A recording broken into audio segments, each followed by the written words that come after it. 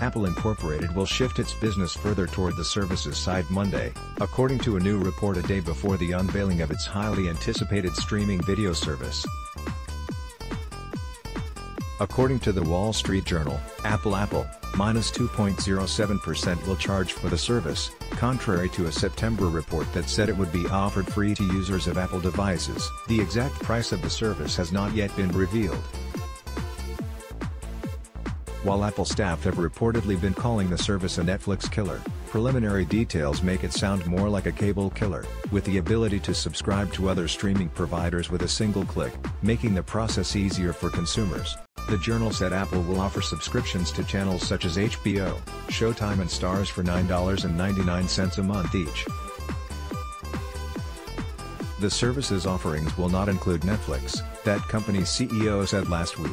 Apple will bolster its third-party channel offerings with a stable of dozens of original TV series from creators such as J.J. Abrams and Reese Witherspoon. The Journal said Apple would break with its standard practice and also offer its streaming service through third-party devices, such as Roku streaming sticks and smart TVs. Apple will announce details at a special event at its Cupertino, California, headquarters Monday at 1 p.m. Eastern. Also Monday, the Journal said Apple will unveil a premium subscription tier to its news app, with access to more than 200 magazines and newspapers, including The Wall Street Journal, for $9.99 a month. The New York Times and Washington Post, which have higher-priced monthly subscription programs, reportedly will not be part of the service. The offerings will likely be a significant boost for Apple's services revenue, which the tech giant has been focusing on in recent years as its devices, such as iPhones, have seen sales growth stagnate.